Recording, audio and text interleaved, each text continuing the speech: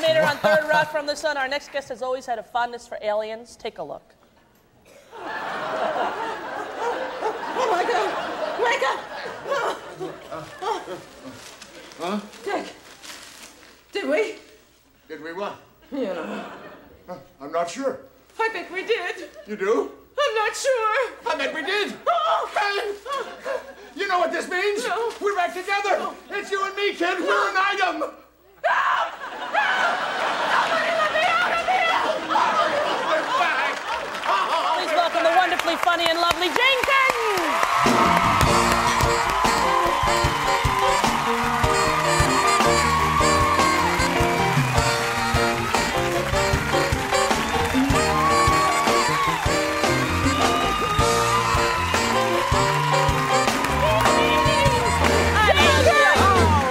Telling you, I adore you. Do you guys know each other? No, we have never met. No. But I just love you. I loved watching you on Saturday Night Live all those years. Yes. And your numbers with Gilda Radner, who is one of my most favorite. But I adore you on the TV Food Network. Oh, God. I love it. Well, I don't know what that is. What do you Absolutely. do? She does a wonderful number out there. I introduced old cooking shows. Really? And these are cooking shows from the late 40s. Yes. They had cooking shows on television starting in 1946, I think. Really? And at that time, people ate differently. So I would sit there and I'd do like 20 or 30 intros and outros of these cooking shows a day. And I'd be describing things like larded liver. Oh. I mean, if we ate those things, they would kill us. Yeah. But I love your attitude. You have a sort of Diana Rigg attitude when you do this. A sort of Maggie Smith thing going. And I think it it's still on? Yes. Is it still on? Yes, on weekends they show your marvelous, I think they're marvelous segments, because now you've got Emerald, let's kick it up a notch, you know what I mean? And now we have you out there every weekend doing See a the nice things little you find sweet out thing. when you ask people to co-host. I had no idea you were on the Food Network. Yes. But She I've was done out there from the amazing things beginning. in my life When on a nobody had whim. it on cable, you were out there. Before anybody had it on their sets. Wow. There you go. And that was Boy. only last week. And I just followed the $1 Million Pillsbury Hey, Bake-Off. How about that? Wow. Oh, impressive, isn't it? Very impressive. Couscous salsa chicken, $1 million. $1 million. Who knew? Bucks. Who knew? Jeez. I always thought they had to do stuff with squeezed cheese, though. Oh, really? Squeezed cheese. I think that's the special squeezed cheese Olympics you're thinking of. okay. You know, Okay. it's hard. You get the mix. Are you a good cook, Jane? Yeah, I am. You a good are, cook. yeah. Yeah, I like to cook. I only cook like 4 things. What?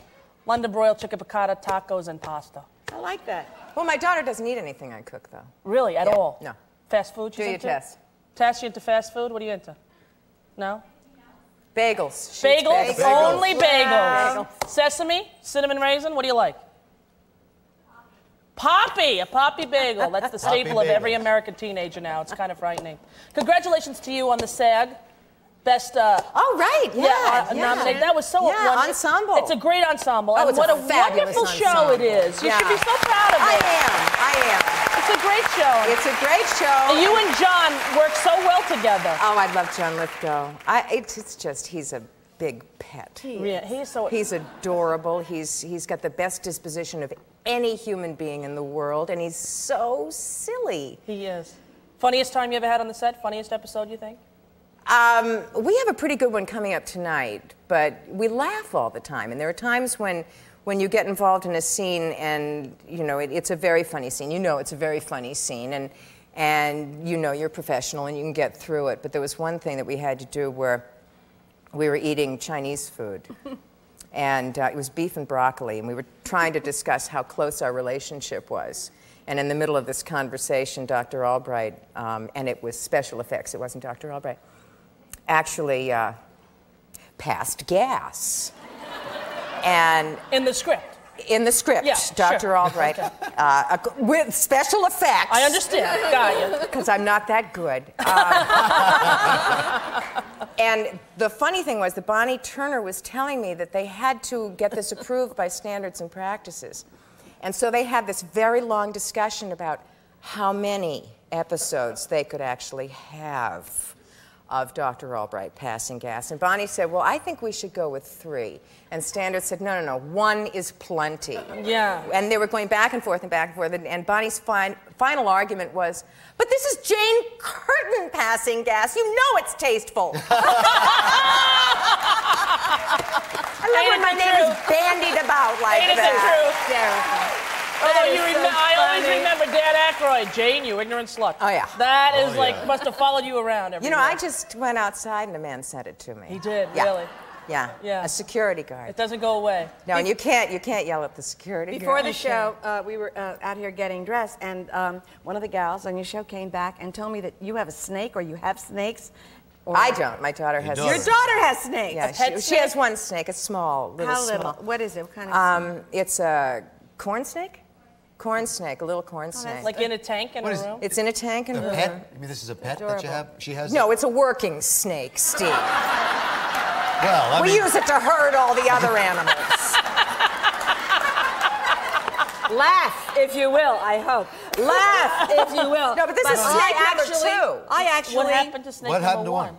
Well, Frances escaped. We think she's in the heating system. Oh, Jane, I don't like to hear that. I actually have a friend in Las Vegas who used to be a showgirl, and she keeps She keeps a snake, a shaky snake. She kept a shake. She wouldn't have to be a You shake. got it. You're so right. Anyway, she teaches belly dancing now, and she has the snake, swear, in her studio. And however the snake moves, she teaches these women to move like the snake. And that snake, by the way, that snake eats beef and broccoli. No, that snake eats mice. Yeah. Not house mice. They have to go and buy mice. Yeah. They do. Yeah, we have to buy. Buy it mice. They have to buy mice. Yeah, you have to go out and you have to buy little pink mice. Little what? Little baby mice. Oh, little baby mice. Little baby. I actually said the sentence, I'm going to Hollywood to buy a pinky mouse. A pinky mouse. I never thought that those words would ever be connected in my life. What do you do? Dangle it like bait? No, you get it in a paper bag, and then they close the top of the paper bag, and you bring it home, and we were told this is the best way to do it so you don't have to watch, is that you put the snake in the bag and then you leave. And how does it get out of the bag? It's life. Get over it. Ain't that the truth? You know, Jane, my son wants a snake. He wants a hamster and a snake, and he has a rubber snake, and he runs around, he puts it on his neck. It's from that movie, Jungle Book. Snakes, you know, these snakes, these little corn snakes are really kind of cute. Oh, yeah. Well, you know, a lot of people. I don't want one. A lot of people down south, and we were just in Florida, you know, now they're eating alligator, they're eating ostrich, they're eating a snake, and I keep saying to them, what does it taste like? They say, chicken.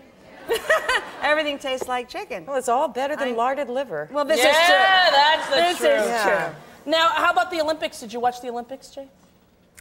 I find it hard to watch the Olympics. It's too sad. Is it sad to you? It just is very sad when you see these people who have worked for so long and then they hit an icy patch and they can't make it. Yeah, yeah. And it's just, it hurts my feelings. I understand. But you know what, Jane?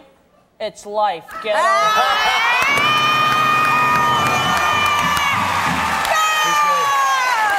It's lovely to see you, as It's always. good seeing Continued you. success on the show. It's a wonderful program. You can watch it on NBC Wednesday nights. I'm a tremendous fan. Oh, I'm so thank happy to you finally so meet you.